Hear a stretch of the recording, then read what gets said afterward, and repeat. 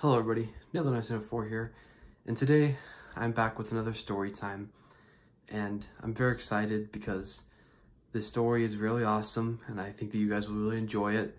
And kind of to get into it, it's not really much of a story as much as it's about someone that I met. And with most of these stories that I do, they're not really going to be much of stories. They're mostly just stories of people that I met in high school or middle school. And that's what I got with for you today. My boy Will, not his name, but I don't really want to say his name because if he ever watches this video, then L's will be taken. But my boy Will, let's just kind of get into him.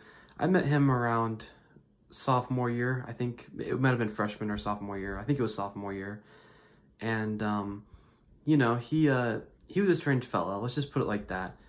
I've met a lot of weird people at my high school, but I will say that he may take the cake. I don't know for sure if he does, but he's definitely, he's definitely a good choice for one of the most strange kids I've ever met in my life. But kind of just to get into him, he kind of like me, but even more, me but on drugs. He liked to tell lies, I could tell, and he told a lot of them, but he tried to get people to believe that they were truth. And some of the stories he would tell, such as he robbed a convenience store because he wanted to get some gummy bears and some Jewel pods, and because of this he was caught and he had to go to juvie, and he's back out of juvie now, and now he goes to school. And you could say, yeah, you could believe it, but he has no proof of it, because when we asked him, he's told many things. He said that it was an armed robbery, while he also said to other people that it was not an armed robbery. A lot of holes in his story. So that's story number one. But you may think, okay, that's not too crazy, that's just the way he is, maybe it is true. But we'll get into more crazy stories. And here, I'll go with this one next. He said that when he was in 3rd grade, he was doing marijuana or some sort of drug in the bathroom, and some teacher or someone caught him, and he was running, and he was trying to run away from them, and they called the FBI on him, and he was running up on the rooftop, trying to run away. And so he was running on the roof, and they got the FBI, and the FBI was chasing him on the roof, and they also had a helicopter watching the whole thing, recording the whole thing. In 3rd grade, mind you, in 3rd grade doing drugs, and they called the FBI. And he never said the end of that story, funnily enough. He never did, probably because no one believed it, because it was really stupid and ridiculous.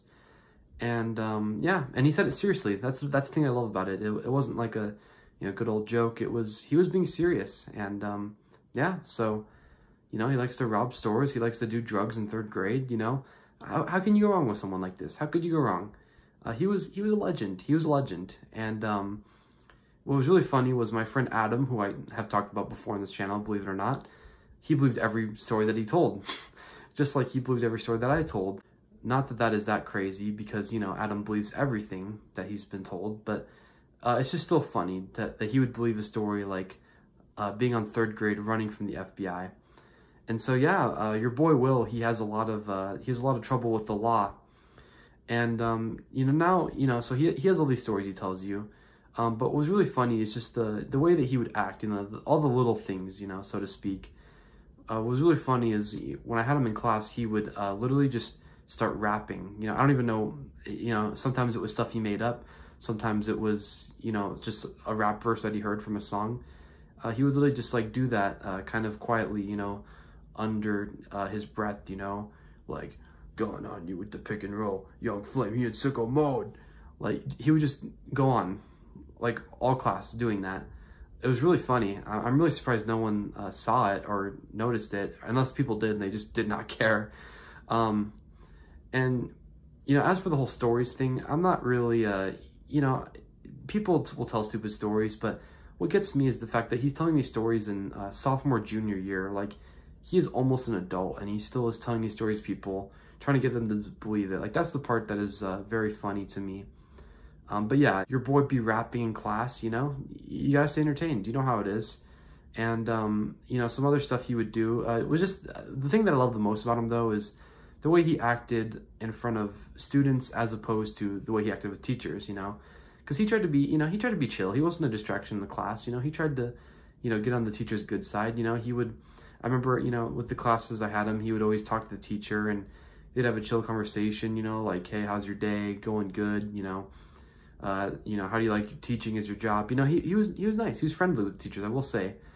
But then compare that to how he talks to, you know, me, for example, because I was kind of friends with him, not so much so, but we weren't like really close friends, but, you know, we hung out at lunch, you know, we talked with each other. And I remember one time in particular in physics class, he was, you know, he literally got off of talking with the teacher, you know, he was just asking him, you know, about how his job is teaching and, you know, how long he's been teaching and all that. And then after he, you know, because he was talking to him, you know, at his desk, after that, you know, he walks back to my table, and the first thing he says to me after having that, you know, pretty cool conversation with the teacher is he says, do you know that people can come without even touching their cock? I was like, Will, are you serious right now? You literally just had a normal, you know, human conversation, and then you come over to me and that's the conversation you have.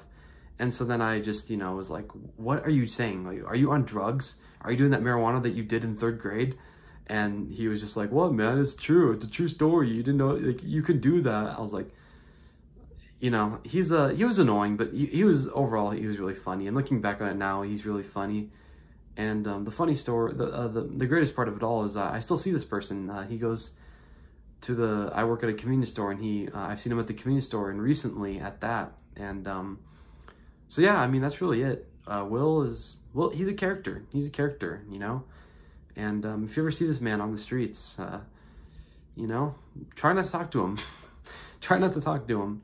If you do, then you'll just hear some awesome stories, and you'll hear some rapping, hear some bars. But that's pretty much the story, you know, not short and sweet, not too much. You know, just felt like I should talk about my boy Will because he had a big influence on my life. Just kidding. But yeah, so thank you guys for listening to me rant about Will, and have a good day.